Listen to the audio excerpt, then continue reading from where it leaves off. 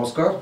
এডুহেল group দুর্গাপুরের পক্ষ থেকে আমাদের এই ভিডিও সেশনে সমস্ত ছাত্রছাত্রী বন্ধু এবং অভিভাবক যারা দেখেন তাদের সকলকে স্বাগত জানাচ্ছি। আজকের আমাদের এই ভিডিও পর্বে যে আলোচনা করব আর কি, সেটি যে প্যারামেডিক্যাল কোর্সের ওপরে যে ব্যাচেলার ডিগ্রি এবং ডিপ্লোমা করা হয় তার একটি সাবজেক্ট, সেটা নিয়ে আলোচনা করব। সেটা হচ্ছে পারফিউশন টেকনোলজি। স্টুডেন্টদের ডিমান্ড হয়েছে, অ্যাকচুয়ালি গত বছরে অনেকগুলি বিষয়ের ওপরে বলেছিলাম, তো এবছরে পারফিউশন টেকনোলজির ওপরে জানা, ডি ফার্মার ওপরে জানা, এই সমস্ত ব্যাপারগুলো রয়েছে, সবগুলোকে কভার করার চেষ্টা করছি। তো যে সমস্ত ছাত্রছাত্রী বন্ধু তোমরা পারফিউশন টেকনোলজি নিয়ে জানতে চেয়েছো, তা তোমাদের জন্য আজকে বলবো। এছাড়াও বলবো যে যারা আমাদের এই ভিডিও নতুন দেখছেন বা পুরনো যারা আছেন, অনেকে বলেন যে সাবস্ক্রাইব করা আছে, সাবস্ক্রাইব করলে শুধু নোটিফিকেশন পাবেন না, সাবস্ক্রাইব করার পরে একটা বেল আইকন আসবে, সেই বেল আইকনটাতে একটা ক্লিক করে দেবেন। বেল আইকনে যদি ক্লিক করে দেন তাহলে হচ্ছে নোটিফিকেশনটা যাবে, মানে এডুকেশনাল যে ইনফরমেশন দিয়ে আর কি, এবং বিভিন্ন বিষয় নিয়ে আলোচনা করা। আগামী দিনে অনেকগুলো বিষয় সামনে আসবে, সেগুলো নিয়ে আলোচনা করব। তো সেই জন্য আপনি সাবস্ক্রাইব করবেন, তার বেল আইকন যেটা আসবে সেটাতে একটা ক্লিক করবেন। আর হচ্ছে যে যেহেতু আমাদের ওয়েস্ট বেঙ্গলের টোটাল শহর থেকে গ্রামাঞ্চল সমস্ত স্টুডেন্টদের খরচাতে একটা আমরা হচ্ছে যে সাপোর্ট দেওয়ার চেষ্টা করছি, ইনফরমেশন দেওয়ার চেষ্টা করছি। তো সেই জায়গাতে দাঁড়িয়ে আপনারা আপনাদের চেনাশোনা মহলে, আপনাদের যারা চেনাশোনা রয়েছে, ছাত্রছাত্রী রয়েছে যারা 10-11 পড়ছে, আগামী দিনে তারা তো 12 ক্লাস পাস করবে, 12 ক্লাস পরীক্ষা দেবে, এবং তারপরে কোন কোন লাইনে পড়াশোনা করতে চায় না চায়, এই সমস্ত বিষয়গুলো আছে। সুতরাং তাদের পর্যন্ত আপনারা এই বিষয়টা পৌঁছান, যেন বেশি বেশি লোক, বেশি বেশি ছাত্রছাত্রী সবাই যেন এটা দেখবেন। অন্যান্য যে সমস্ত ইউটিউব চ্যানেল আপনারা দেখেন, মনোরঞ্জনমূলক যে সমস্ত চ্যানেলগুলো থাকে, এটা একটু ভিন্ন ধরনের এডুকেশনাল চ্যানেল, এবং চেষ্টা করি যে ঘরোয়াভাবে ইনফরমেশন দেওয়ার এবং খুব ঘরোয়াভাবে কথাবার্তা বলা। আমি কিন্তু খুব পণ্ডিত লোক নই, আমি একজন সরকারি চাকরি করি। তার মাঝখানে হচ্ছে স্টুডেন্টদের এই যদি সহযোগিতা দেওয়া যায়, কিছু ইনফরমেশনটা টাইমিং যদি পায়, তাহলে সারা ভারতবর্ষে প্রচুর এন্ট্রান্স টেস্টগুলো হয় 10+2 এর পরে বিভিন্ন লাইনে যাওয়ার জন্য। তো সেই জায়গাটাতে হচ্ছে তাদেরকে পৌঁছে দেওয়ার জন্য, পথটা দেখিয়ে দেওয়ার জন্য কাজটা করছি। তো আপনারা আমাদের সঙ্গে থাকবেন। আর আজকের যে আলোচ্য বিষয় বললাম যে ছাত্রছাত্রী বন্ধুরা, এই পারফিউশন টেকনোলজি। তো আসুন আজকে আমরা পারফিউশন টেকনোলজি নিয়ে বেশ কিছুটা আলোচনা করি। এটা যেহেতু একটা সাবজেক্টিভ আলোচনা, তো ছাত্রছাত্রী বন্ধু সহ অভিভাবক যারা আছেন, যারা ইন্টারেস্টেড, তাদেরকে বলবো যে আপনারা একটু এটাকে পুরোটা দেখবেন। কেন আমি আমার ভিডিওগুলো ফলো করি, ভিডিওগুলো ধরুন অনেকটা পরিশ্রম করে আমাকে প্রস্তুত করতে হয়। এবারে এইটা দেখি যে আমার ভিউ যে টাইম, সেটা অ্যাভারেজ আসছে 3.5 মিনিট 4 মিনিট। অর্থাৎ অধিকাংশ ক্ষেত্রেই হচ্ছে যে ছাত্রছাত্রী বন্ধুরা হচ্ছে পুরো ভিডিওটা কিন্তু দেখে না। তো আজকেটা আমার রিকোয়েস্ট, এটা হচ্ছে একটু সাবজেক্টিভ, যেহেতু পুরোটা তোমরা শোনো, দেখো তোমাদের ভালো লাগবে। আমি কিন্তু কোনো মেডিকেল পার্সোনাল নই বা কোনো প্যারামেডিক্যালের এক্সপার্টও নই, আমি নেহাত একজন সাধারণ লোক। তোমরাও পারো, আমি যেটা করছি সেটা তোমরাও পারো। সেটা হচ্ছে গুগলে গিয়ে যদি একটু পড়াশোনা করা যায়, তাহলে হচ্ছে বিষয়গুলো জানা যাবে। কিন্তু সত্যি কথা বলতে, আমরা যারা বাংলা মিডিয়াম থেকে পড়াশোনা করছি, তো ইংলিশের যে ম্যাটারগুলো থাকে সেগুলো দেখলেই, বিশেষ করে এই লেভেলে আর কি, অর্থাৎ এই 10-12 লেভেলে ইংলিশ ম্যাটারগুলো দেখলে একটু অসুবিধা যেন হয়, যেন মনে হয় যদি কেউ একটু বুঝিয়ে দিতে ভালো হতো। তো ছাত্রছাত্রী বন্ধু তোমরা যারা আছো, তোমরা আমার থেকে অনেক ছোট, মেধাতে হয়তো অনেক ভালো তোমরা, কিন্তু আমার থেকে অনেক বয়সে ছোট। তো আমি চেষ্টা করছি যে আমি যেটুকু পড়াশোনা করেছি, যেটুকু বুঝেছি, সেটা তোমাদের সামনে রাখার। তো কোনোখানে যদি মনে হয় যে বলতে গিয়ে কোনো ত্রুটি বিচ্যুতি হয়েছে, এবং কেউ যদি মেডিকেল এক্সপার্ট থাকেন, ডক্টরস থাকেন, কেউ যদি পারফিউশন টেকনোলজিস্ট থাকেন, তারা হয়তো দেখলেন মনে হলো যে না এটা এই জায়গাটা ঠিক বললো না, হয়তো আমার বলার ক্ষেত্রে, এক্সপ্লেন করার ক্ষেত্রে হয়তো কোনো থাকতে পারে, ঘাটতি থাকতে পারে, তো সেটা আপনারা একটু মার্জনা করবেন। আমি স্টুডেন্টদের জন্য একটা বেসিক আইডিয়া, বেসিক ফান্ডাটা দেওয়ার চেষ্টা করছি। আমরা মেনলি বলবো যে এই পারফিউশন টেকনোলজি বা পারফিউশন টেকনোলজিস্ট যারা হবে, তো তাদের মূলত কাজটা কি, তারা কি ধরনের কাজ করবে, স্কোপটা কি, অর্থাৎ কোথায় কোথায় এদের জব অপরচুনিটি রয়েছে, স্যালারিটা কীরকম হতে পারে, এই বিষয়গুলো নিয়ে মূলত আমি বলবো। তো প্রথমেই বলবো যে পারফিউশন টেকনোলজি দুটিভাবেই হতে পারে। একটি হচ্ছে যে বিএসসি 3 ইয়ার্সের কোর্স করা যেতে পারে, যেটা পশ্চিমবঙ্গে হয় জেনফার মধ্যে দিয়ে। জেনফার অনেকগুলি প্যারামেডিক্যাল কোর্স রয়েছে বিএসসি নার্সিংয়ের সঙ্গে। তো বিএসসি নার্সিং শুধুমাত্র মেয়েদের জন্য, আর প্যারামেডিক্যাল কোর্সগুলো মেয়ে এবং ছেলে বোথ হচ্ছে অ্যাপ্লাই করতে পারে। তো অনেকগুলি কোর্সের সঙ্গে পারফিউশন টেকনোলজি বা এটা হচ্ছে বিএসসি 3 ইয়ার্সের কোর্স রয়েছে, এবং সেই ক্ষেত্রে ওদের 1 ইয়ার হচ্ছে ইন্টার্নশিপ করতে হয়। আরেকটি হচ্ছে আমাদের state medical faculty of West Bengal, এর পক্ষ থেকে যে প্যারামেডিক্যাল কোর্সগুলো রয়েছে সেখানে রয়েছে আমাদের এই পারফিউশন টেকনোলজি। পারফিউশন টেকনোলজি পড়তে হয় এবং এই কোর্সগুলি 2 বছরের 6 মাসের ইন্টার্নশিপ। এটা তো অবশ্যই শিডিউলের সময় বলছি বা পরীক্ষার সময় বলছি।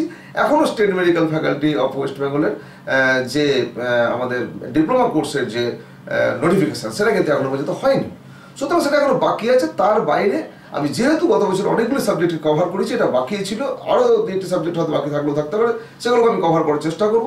তো আমি এটা নিয়ে আলোচনা শুরু করছি। ছাত্রছাত্রী বন্ধু, তোমাদের কাছে রিকোয়েস্ট, পুরোটা শোনো, দেখো ভালো লাগবে। পারফিউশন টেকনোলজি, পারফিউশন টেকনোলজি বা টেকনোলজিস্ট, এদের কাজ হচ্ছে মূলত অপারেশন থিয়েটার। অর্থাৎ মেজর অপারেশন যখন হচ্ছে তখন একটা পেশেন্ট টেবিলে আছে, সেই অবস্থাতে তার টোটাল রক্ত সঞ্চালন ব্যবস্থাটা এবং রক্তের মধ্যে তার যে অক্সিজেন এবং কার্বন ডাইঅক্সাইডের লেভেলকে মেনটেন করে রাখা কৃত্রিম উপায়ে রাখতে হয়। অর্থাৎ ধরো একটা বড় হচ্ছে কার্ডিওভাস্কুলার সার্জন, তিনি একটা কার্ডিও এতে সার্জারি করছেন, একটা হার্টের সার্জারি হচ্ছে, তো সেই সময় তো হার্টটা নিজে কাজ করতে পারবে না, তো হার্টটাকে আর্টিফিশিয়ালি হচ্ছে একটা মেশিন দিয়ে কাজ করা হবে। এইটা হচ্ছে কে অপারেট করবে মেশিনটা, এইটা করবে একজন পারফিউশন টেকনোলজিস্ট। তারা এক্সপার্ট এই ব্যাপারে, তাদেরকে ট্রেনিং দেওয়া হয়। আমরা অনেকগুলি ছবিও দেখাচ্ছি, তোমরা আমার বক্তব্যের সঙ্গে সঙ্গে ছবিগুলো দেখো। তো আধুনিক হচ্ছে যন্ত্রপাতির সঙ্গে এই সমস্ত মেশিনপত্র এসছে। তো পারফিউশন টেকনোলজিস্ট যে হবে সে কিন্তু তার হচ্ছে কাজের ক্ষেত্রটা হচ্ছে অপারেশন থিয়েটার। অর্থাৎ অপারেশন থিয়েটারে যখন আমরা বাইরে দাঁড়াই কোনো একটা পেশেন্ট নিয়ে গিয়ে তার অপারেশন হবে, সেই সময় দেখি ডক্টর সাহেব ঢোকাচ্ছে, ডক্টর সাহেব হাত দেখালেন, আমরা নমস্কার করলাম, স্যার দেখবেন, কিন্তু বাইরে দেখলাম ডক্টরবাবুকে। আর এই অপারেশন থিয়েটারের ভেতরে কারা আছে আমরা কিন্তু তাদের কেউ দেখতে পাই না।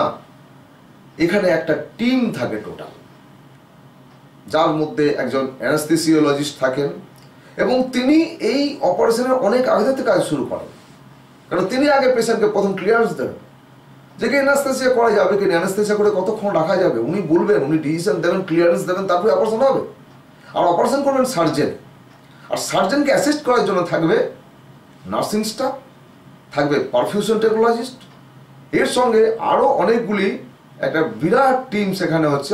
ওটি আমরা জানি ওটিটি পড়ানো হয়, অপারেশন থিয়েটার টেকনোলজি, সেই অপারেশন থিয়েটার টেকনোলজির যারা টেকনিশিয়ান তারা থাকবে। তো একটা বিশাল টিম হচ্ছে অপারেশন থিয়েটার ভেতরে কাজ করে। এইবার এই পারফিউশন টেকনোলজি একটা বিরাট ভূমিকা, তাকে সার্জন এবং অ্যানাস্থেসিওলজিস্ট যিনি রয়েছেন ওনাদের সঙ্গে একটা কোঅর্ডিনেশন রেখে টোটাল ওই পেশেন্টের যতক্ষণ অপারেশন হচ্ছে বা পোস্ট অপারেশন যতক্ষণ না ক্লিয়ারেন্স পাচ্ছে ততক্ষণ পর্যন্ত কিন্তু ওনাকে কন্টিনিউ ওই আর্টিফিশিয়াল সিস্টেমে তারা হার্টটাকে সঞ্চালন করা, লাংটাকে ফাংশন করানো, অর্থাৎ আর্টিফিশিয়ালি। কেন না, যতক্ষণ হচ্ছে টেবিল অপারেশন হবে ততক্ষণ তো শরীরের আমাদের যে ধমনী থেকে শিরা, উপশিরা, জালিকা, সেখানে তো রক্ত সঞ্চালন করতে হবে। আর রক্ত সঞ্চালন হলে তবেই হচ্ছে সেখানে অক্সিজেন এবং কার্বন ডাইঅক্সাইডের যে পরিমাণ সেটাকেও হচ্ছে পাকাপাকিভাবে মেনটেন করতে হবে। যদি মেনটেন না হয় তাহলে সেখানে দুর্ঘটনা ঘটতে পারে। সুতরাং পারফিউশন টেকনোলজিস্টের ভূমিকা অপরিসীম এবং একটা অপারেশন থিয়েটারে সম্পূর্ণ যে টিমটা রয়েছে তার সঙ্গে কিন্তু তাদেরও ওতপ্রোতভাবে জড়িয়ে থাকতে হচ্ছে। তো পারফিউশন টেকনোলজিস্ট এই যে এদিকে আমরা পাম্পিং টিম বলা হয়, আমরা দেখতে পাই অনেক সময় কোনো অপারেশন, কোনো সিনেমা বা এমনিও যদি কেউ দেখতে পারো যে একটা বেলুনের মতো জিনিস দেখবে এর উপরে ফলানো হচ্ছে কমানো হচ্ছে, ফলানো হচ্ছে কমানো হচ্ছে। তো আমাদের এই যে রক্ত সঞ্চালনটা সেটাও তো একটা পাম্পিং হচ্ছে সব সময়। এটা যখন নিজে কাজ করতে পারছে না তখন এই আর্টিফিশিয়ালি করা হচ্ছে। এটা বাইরে পেশেন্টকে একটা জায়গা থেকে একটা জায়গায় যখন শিফট করা হচ্ছে সেই সময় কাজগুলো করানো হয়। আর অপারেশন থিয়েটারে যখন ঢুকে যায় সেখানে হচ্ছে বিশাল একটা ইনফ্রাস্ট্রাকচার, বিশাল একটা সিস্টেম থাকে যেগুলো আমরা বাইরে থেকে দেখতে পাই না। আমি ছবিতে তোমাদের কিছু দেখানোর চেষ্টা করছি, তোমরা ছবিগুলো দেখতে থাকো। সুতরাং পারফিউশন টেকনোলজি নিয়ে অনেকে আছে, স্যার এই ডিপ্লোমা কোর্স করবো স্যার প্যারামেডিক্যালের, কোনটা কোনটা প্রায়োরিটি লিস্টে আসবে? কেউ বলছে স্যার জেনফা দেবো, কোনটা কোনটা প্রায়োরিটি লিস্টে আসবে? তো এই যে কোর্সগুলো আছে প্রত্যেকটাই কম বেশি ইম্পর্টেন্ট, বাট ডেফিনিট প্রায়োরিটি তো থাকি। তো সেটা আমরা অন্য চ্যাপ্টারে গিয়ে আলোচনা করবো, এখানে সেই আলোচনা করছি না। পারফিউশন টেকনোলজি যারা করছে তাদের ভবিষ্যৎটা কোথায়, স্কোপ অফ জব। আমরা তো পড়াশোনাটা করতে যাচ্ছি মূলত একটা স্কোপ অফ জবের ওপর করে যাচ্ছি যে আমি জব পাবো, একটা চাকরি পাবো। সুতরাং এদের স্কোপ কোথায় না, এদের স্কোপ হচ্ছে একদম নার্সিংহোম থেকে বড় বড় হচ্ছে যে আমাদের সুপার স্পেশালিটি হসপিটাল, সমস্ত জায়গা থেকে যেখানে বিভিন্ন ধরনের অপারেশন হচ্ছে, বিশেষ করে হচ্ছে যে কার্ডিও ভাস্কুলার সার্জনরা যেখানে থাকেন সেসব জায়গাতে অবশ্যই তাদের জব আছে, এবং এই জবের গুরুত্ব অপরিসীম। ডিপ্লোমা বা বিএসসি যারাই করবে অপরিসীম। তো সুতরাং চাকরির ক্ষেত্রটা হচ্ছে পুরোটাই হসপিটাল ওরিয়েন্টেড, হসপিটালেই কিন্তু মূলত চাকরি হবে। এছাড়াও হচ্ছে যেমন একটা পেশেন্ট, একটা কার্ডিও পেশেন্টকে হয়তো একটা জায়গা থেকে একটা শিফট হচ্ছে, সেখানে যেমন একজন হচ্ছে ক্রিটিক্যাল কেয়ার টেকনোলজি থাকবে, তার সঙ্গে যেমন পারফিউশন টেকনোলজিস্ট থাকতে পারে, দরকার পড়তে পারে থাকে, তাহলে টিমের মধ্যে সেখানেও থাকে তারা। এবারে চলে আসবে যে স্যার এটা বললেন, তো পারফিউশন টেকনোলজি যারা করবে তাদের বেতনক্রম কেমন হতে পারে? বেতনক্রম সমস্ত ক্ষেত্রে, অর্থাৎ আজকের দিনে পড়াশোনার পরে ইঞ্জিনিয়ারিং করছে, ইঞ্জিনিয়ারিং করার পরে বা অন্যান্য কোর্স করছে, কোর্স করার পরে পপুলেশন এবং আনএমপ্লয়মেন্ট এবং কোয়ালিটি সবটাকে মাথায় রাখতে হবে। কোনো চাকরিটাই আমাকে ডেকে দেওয়ার মতো জায়গা নেই, আমাকে ইন্টারভিউ ফেস করতে হবে, কোথাও রিটেন কোথাও ওরাল। এরপরে সেখানে ইন্টারভিউ পাস করার পর মেরিট অনুযায়ী পাস করলাম, পাস করার পরে আমি ঢুকবো, ঢোকার পরে আমাকে অফার আসবে আমার যে এত টাকা আমাকে স্যালারি দেওয়া হবে। তো সেটা ডিপেন্ড করছে, স্যালারি সবসময় ডিপেন্ড করবে যে আমার এমপ্লয়ারকে, অর্থাৎ আমার এমপ্লয়ার যেমন তার সাইজ হবে আমার বেতন কমটা সেরকম হতে পারে। অর্থাৎ একটা নার্সিংহোমে যদি আমি প্রথম চাকরি করতে চাই তাহলে 8,000, 10,000, 12,000 হয়তো আমাকে অফার থাকতে পারে, অথবা এমন অফার হতে পারে যেখানে অমুক অমুক অমুক সার্জেন আছেন, সুতরাং যেদিন যেদিন অপারেশন হবে সেই অপারেশনে তুমি যদি অ্যাটেন্ড করো তাহলে তোমাকে এত টাকা করে দেওয়া হবে। কন্ট্রাকচুয়াল হচ্ছে আজকাল জব। গভর্নমেন্ট লেভেলে যে সমস্ত ভ্যাকেন্সি বেরোবে সেগুলো বলার অপেক্ষা নেই, সেগুলো পে স্কেল হবে। বড় বড় যে সমস্ত হসপিটালগুলো আছে ইনিশিয়ালি ঢুকে তুমি 15 থেকে 20 থেকে 25,000 পর্যন্ত পেতে পারো, এবং তোমার এক্সপিরিয়েন্সের সঙ্গে সঙ্গে অ্যাকচুয়ালি এগুলোর বেতন বাড়ে যে কোনো চাকরিতেই। সরকারি চাকরি পেলেও প্রথম দিকে ইনিশিয়াল স্টেজে যে সমস্ত বেতন কম থাকবে সেগুলো অবশ্যই অতটা বেশি হবে না, কম হবে। কিন্তু যেমন যেমন সময় যাবে তেমন তেমন তোমার সিনিয়রিটি যেমন বাড়বে, এক্সপিরিয়েন্স বাড়বে, সেই এক্সপিরিয়েন্সের সঙ্গে সঙ্গে তোমার বেতনক্রম হচ্ছে অনেক অনেক বেশি বাড়বে। সুতরাং ভবিষ্যৎ প্রত্যেকটি প্যারামেডিক্যাল কোর্স যেগুলো রয়েছে প্রত্যেকটার জন্য ভালো, যদি ভালো করে পড়া যায়, ভালো করে কোর্সটা করতে হবে। কেন যে মেডিকেল লাইন এমন কোনো জায়গায় যেন ফাঁক না থেকে যায় যেটা আমি শিখলাম না। ইনস্টিটিউট শেখালো, আমি শিখলাম না। আমি স্কুল কলেজের ক্যারেক্টার নিয়ে এখানে পড়াশোনা করলে হবে না। এখানে যত নিজেকে আইসোলেট করে রাখবো ততই শিখতে পারবো না।